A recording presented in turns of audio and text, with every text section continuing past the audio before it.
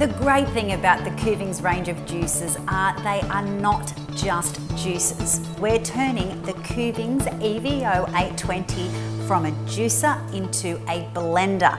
All I've done is I've changed the internal strainer from the juicer strainer to the smoothie strainer, and we are going to make the most vibrant berry smoothie. So how do we do it? Well, all we do is we mix in some raspberries, some blueberries, and the almond milk, which I made earlier with the juicer strainer, alternate them in the machine, and watch the magic happen.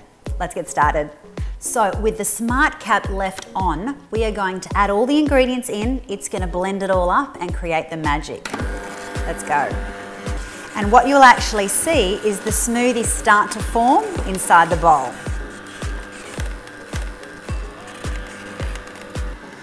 You can really see that vibrant colour coming out now.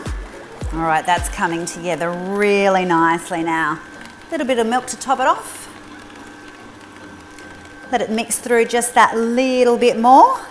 Okay, now let's open that smart cap and let this smoothie run wild. Yumbo, look at that colour. How super easy was that? All right, time to give this one a try. Wow, amazing. And it's not frothy either, which I really love because you're not getting all that extra air.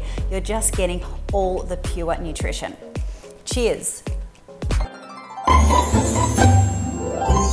Kuvings.